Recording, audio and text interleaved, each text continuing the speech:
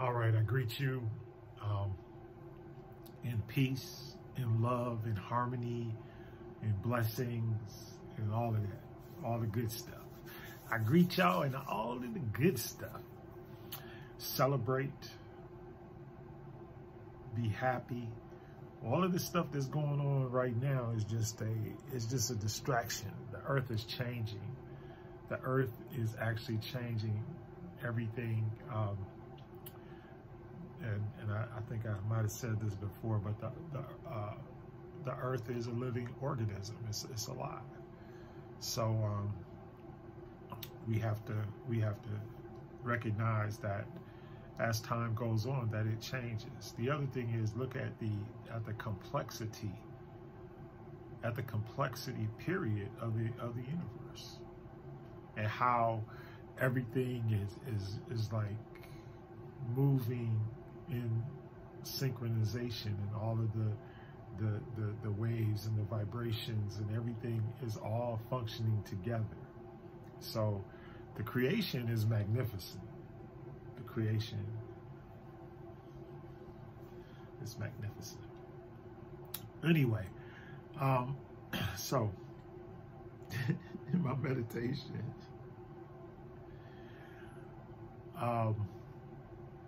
actually there was somebody there. I won't say who it was, right?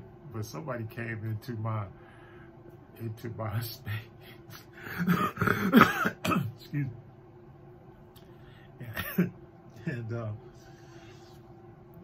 And anyway, so they came into my space, and it was something that they used to say all the time, and which is one reason why I knew that this dude was a good dude, because everything that he talked about and everything that he came through or whatever, you know, but the one thing that he kept harping on in my ear all the time, and this was years ago, was souls. He used to say that. He would just like bring it up on me or whatever. So, what I wanna talk about is the understanding that your inner peace will help other people to achieve inner peace. Because energy and vibration tend to gravitate to one another. So souls, the whole reason why you're trying to vibrate higher, chase after your passion, stay on a path that is 100%, and I shouldn't say 100%, but is based in this guy. It's based in the spirit. Because if you got this guy in check, then this guy, you can check him, and then your existence is going to be better. And then once again, go back to my, my example, and then everybody is going to come together, because now we are spiritually kindred. Now, the soul, and I don't want to get, because you can study, and here's the other thing. Everything that I'm saying, don't take my word for it. I want you to go study. That's why when I first started off, I was like, okay, I get them into the negative confessions. But then I thought about it. I was like, but if they don't actually do it for themselves, if you don't do it for yourself, what good is it? And all of those codes and all of those laws and commandments and everything throughout time, you know, I've read all of them, I think. And if there's some that I haven't read, you know, they'll probably show up at my doorstep, which stuff always does. So that's why I want you to understand, and I want you to understand. I want you to understand, and I want you to understand. I want you to understand and understand so that you have the entire picture.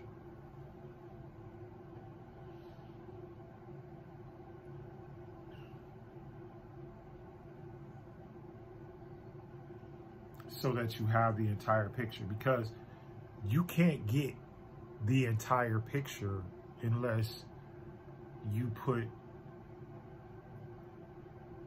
the humanity with the spiritual. So, and then the other thing is that you cannot talk about like certain things,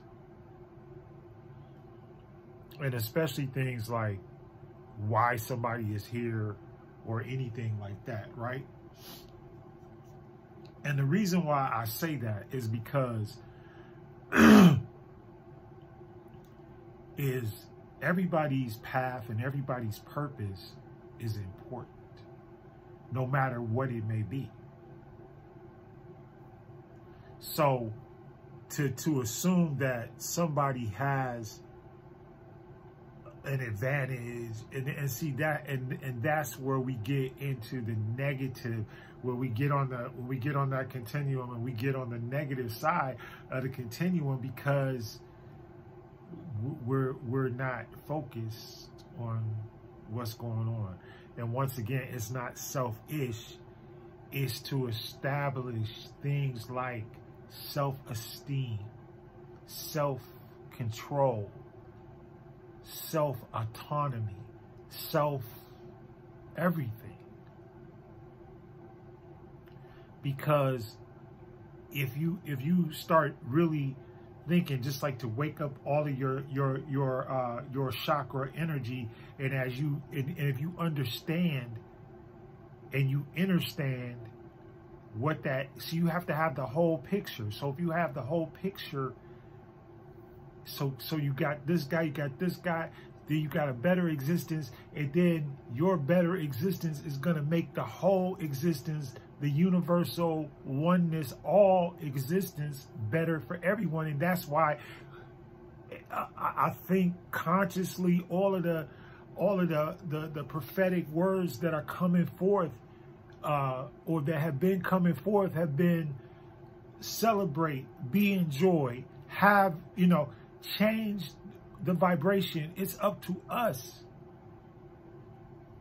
It's up to you. It's up to me to change the vibration.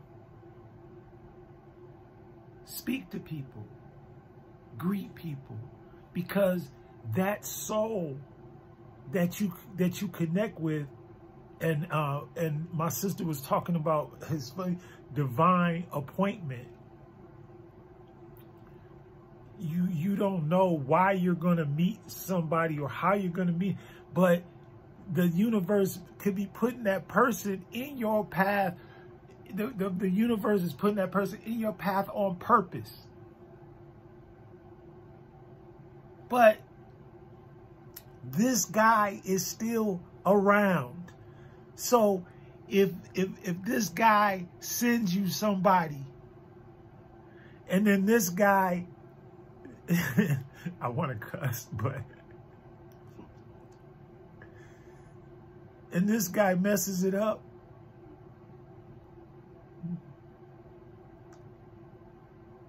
you see what I'm saying?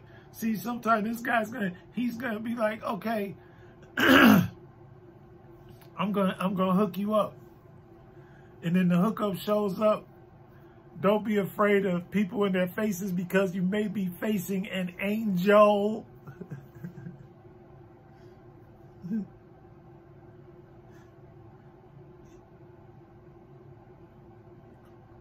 They got us walking around scared of each other. And that's your angel. That's the person that's the divine appointment that you've been craving, that you've been wanting, that you've been desiring, that you need. That's the person that's got the information, or that knows what to do to heal you, or that knows how to get you through the door that you need to get through.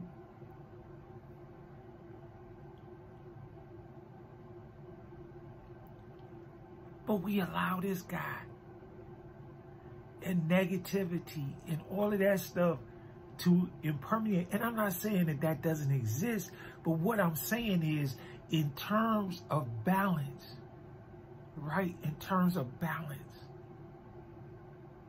what's really good? Where is your balance? Where is your balance lining up? Right? Where is your balance? Because all we do is focus on the negative. We got haters, hate culture, cancel culture, all these different cultures that are not spiritual.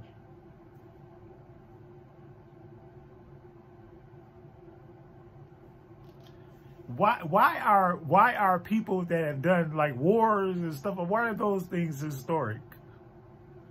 But the day that all of us got together and loved one another, why is that not, 500,000 people gathered in the field and meditated and said a prayer to the divine? That seems like that would be a historic event, worthy of repeating forever. Right? You see what I'm saying?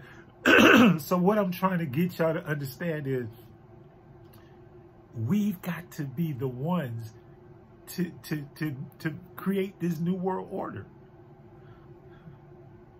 for lack of a better terminology. And I'm not trying to say it to scare anybody. That's not a scary thing. Just say, look, if the new world order is love and peace and understanding and harmony and unity, see, because the reason why stuff on the news is so outrageous to us is because spiritually it's not in us.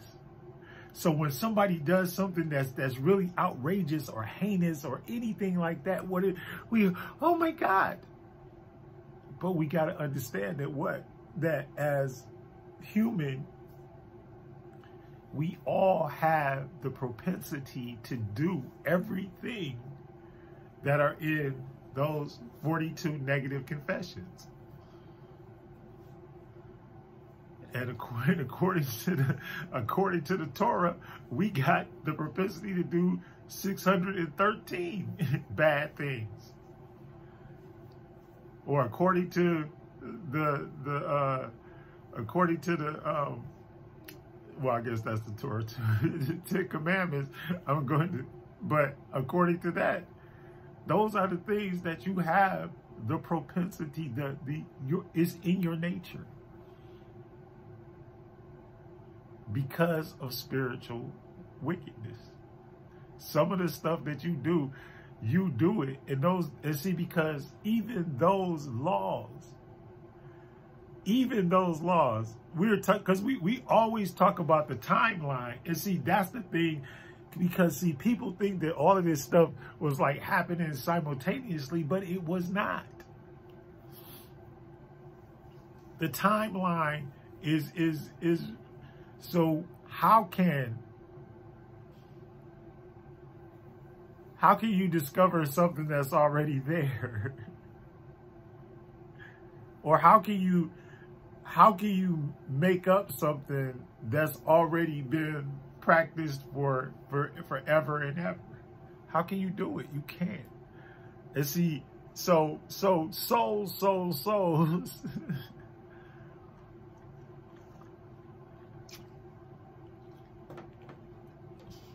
souls, right? Souls. So the first thing is start off with your soul.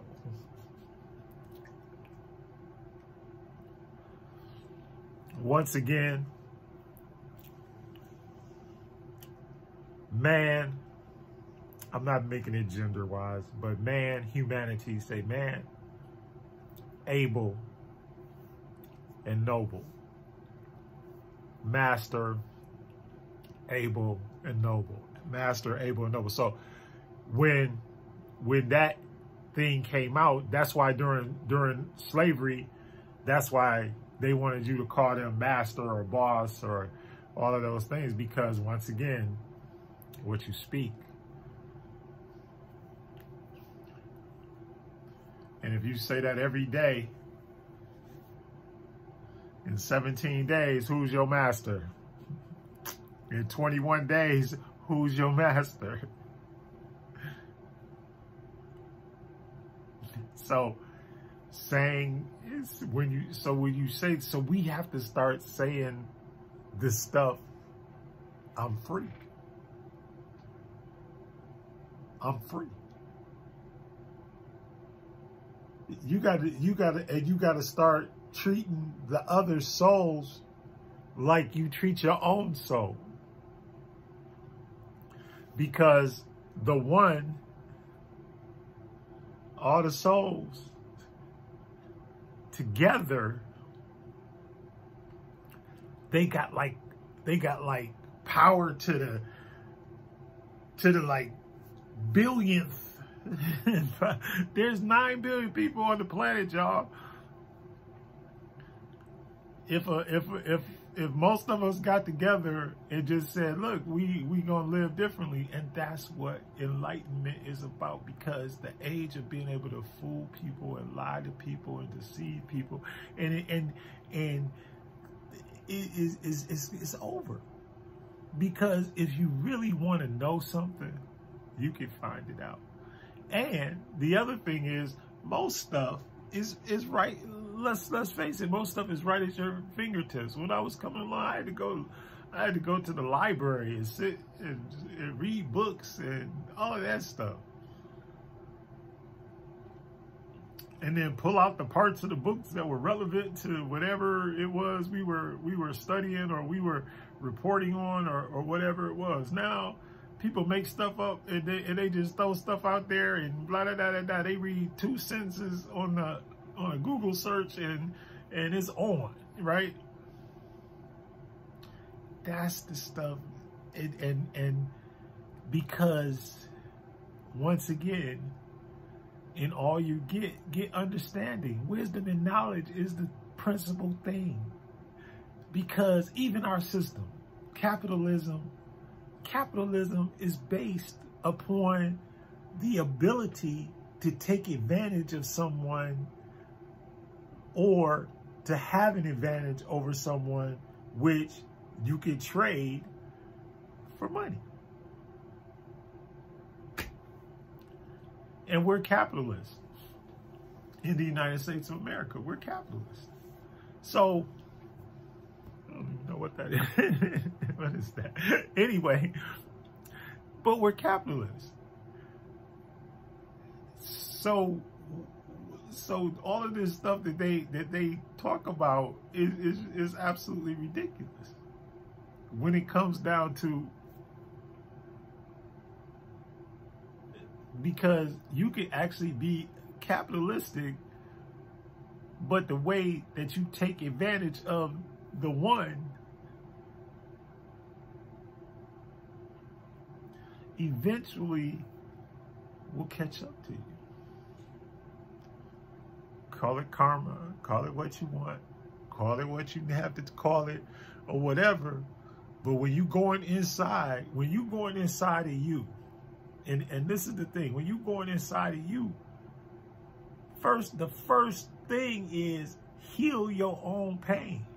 Admit yourself, and confession. Oh my God. And that's another thing that came, oh my God, the other night. And confession, just like those negative confessions, those are not things. See, the church, the Roman Catholic Church, took those things, the confessions, or they took the meaning of confession and they flipped the script on y'all.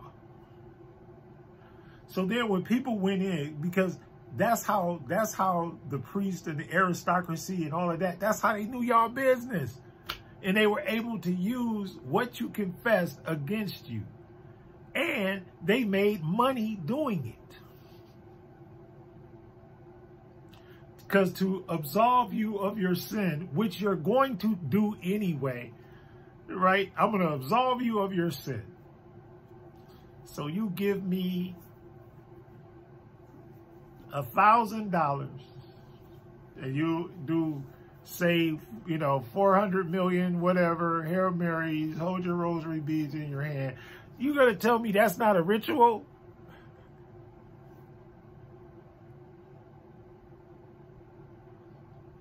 And where is that in any scripture? I ain't seen that one. And I done read a lot of them. In a lot of languages, in a lot of different translations, in a whole lot of different stuff. And I ain't never seen that one. So, I digress.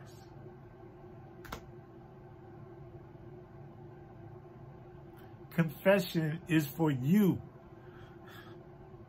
Not for everybody else. Not for the, if you want to confess something, that's fine.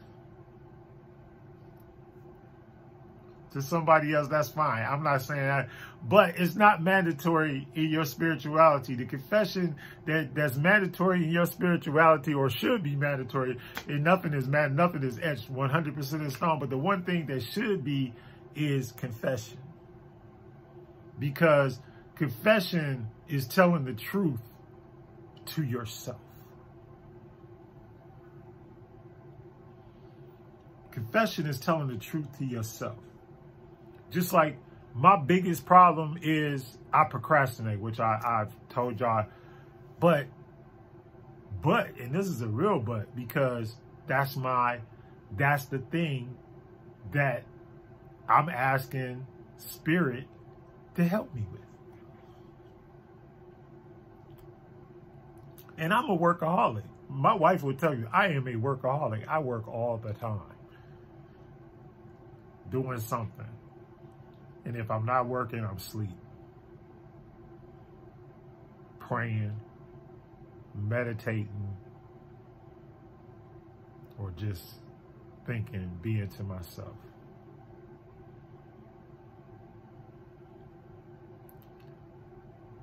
So confess to yourself.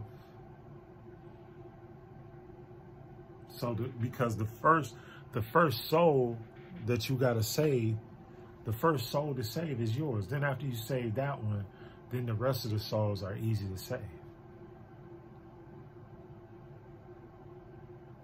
See, they don't, because even when because you can't, even in church, you can't bring, how you going to bring somebody into the fold when you all messed up?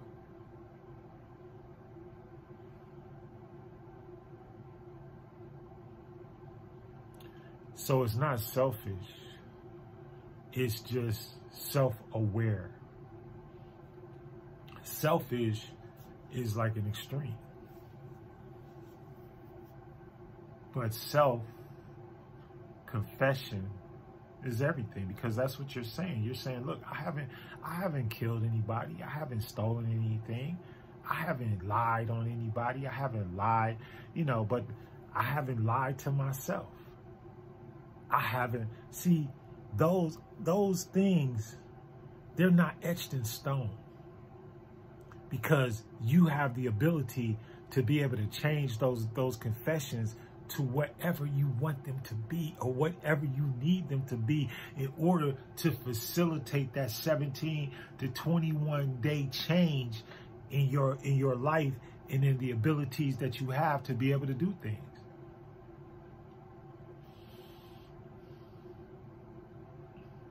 So confession, and like I said, the church historically, even in I have been in churches where the pastor has gotten in the pulpit and has preached a sermon about somebody's business because the person told them in confidence, and then they went out and bleeped it all out. That's why and that's another thing. That's why we tell people like when stuff is in the infancy and you're trying to manifest something, keep it to your damn self. I knew I was gonna get a cuss word. I don't know if is damn a cuss word still with all the other words. Probably not even a cuss word no more. But do you see what I'm saying? You got to, if you want to manifest this, it doesn't matter what, because everything starts in the spiritual world. So everybody's trying to manipulate this bad boy so that this bad boy don't hurt, but they not realizing that these bad boys work together. And then once you get straight and you got a good existence, then you can make a better existence for everybody. That's universal oneness. That's a law, because no matter, even if you don't think it's a law, it's a law. Why? Because it's going to happen regardless of whether you on board or not. Like, it's like gravity. Throw some up, unless you do something to change it. You throw a 5-pound brick up in the air, guess what? It's going to fall right back down to the earth.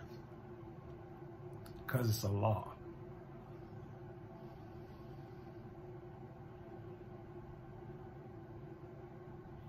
And the first thing, just like Michael, you know, and it was funny because, and I hardly ever tell this story, but I'm sitting in the office. I just get the job at a radio station as music director, and I'm all excited and everything, and so I'm in there and I'm doing all the playlists and making sure all the music and everything and that's hot out there and all that stuff. I'm trying to, I'm a young hotshot dude. I'm a DJ, I'm thinking I'm cool, right?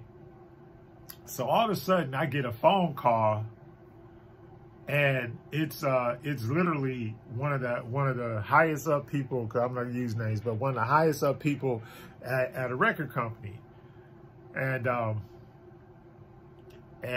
they want to know why I took Michael Jackson's song "Man in the Mirror" off of our playlist. And I said, well, we started playing it early, and then we've been playing it we had been playing that song for like almost a year. And and he just wanted it to be on the list, because it was something that they were trying to have like some type of marketing or promotion thing for. But long story short, I was surprised that it's like, this dude is like, and I'm talking about, when I talk about an executive that's like high up in the music business, I'm talking about this dude is like one of the highest. And he called me personally. And I thought, at first I was about to hang up, because I was like, you really, why are you calling me? Why aren't your underlings or somebody else, the people that I dealt with, the promotion directors and all that's the promo people and stuff like that I dealt with every day. But no, they sent the boss at me. But it was the man in the mirror. I'm asking him to change his ways. And Mike was a bad boy. No message could be any clearer. Look yourself in that mirror. Make that change. I love you, Judson Brinkley Powell III. I love you, Judson Brinkley Powell III. I love you, Judson Brinkley Powell III. And then you say it insert your name, look in the mirror, and I guarantee you, stuff will change. I love you. Thank you for watching. Spread love, spread peace, spread joy, talk to each other. Because that could be an angel. That might be your angel.